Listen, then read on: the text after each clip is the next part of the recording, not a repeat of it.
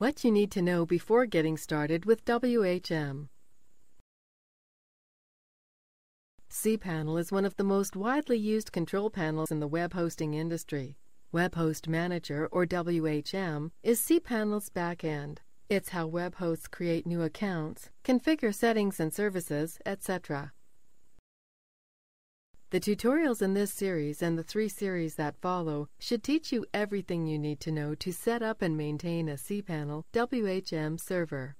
We recommend watching all the tutorials in order until you feel comfortable enough to skip around. Keeping a cPanel server in working condition isn't always easy, so bear in mind that the information you'll learn is no substitute for hard-earned experience.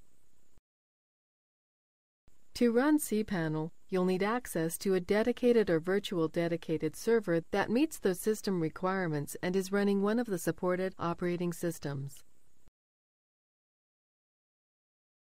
Most web hosts will install cPanel for you before giving you access to a server, unless you request otherwise.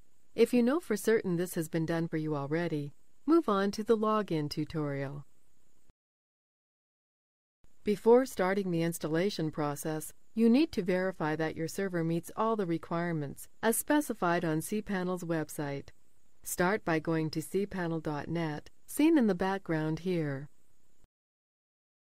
Click the arrow next to Products. Then, choose cPanel WHM. Scroll down. Click System Requirements. This page contains a table detailing cPanel's basic requirements. Ensure that your server meets the hardware requirements. All dedicated servers should easily meet them, but some virtual servers might not. If you plan to host a large number of domains and accounts, cPanel strongly recommends your system exceeds the minimum requirements. Unless you're running a virtual dedicated server, VDS, disregard the Virtual Environments column.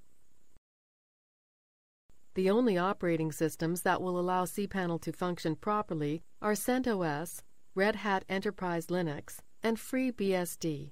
We'll be using CentOS, and that will work well in most cases. Note that FreeBSD is recommended only for experienced administrators.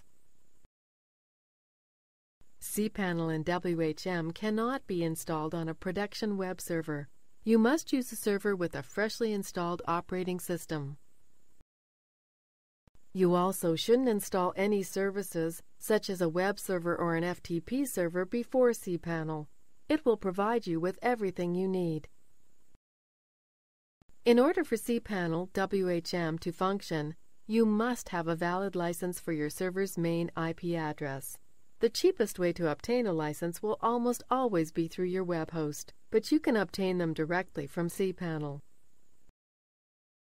You're almost ready to begin the installation. First, there are a few things that may be of assistance if you have problems. Scroll back up to the top. Click the support link. Anyone with a cPanel license obtained directly from cPanel or one of its partners can request support using the link at left. Scroll down. The FAQ section and the forums are sure to be useful, so we recommend you visit them both at some point. Now, let's go to the documentation. Click on the installation guide. If you run into any problems during installation, be sure to check out these 2 documents. This completes the tutorial. You're now ready to begin installing cPanel and WHM.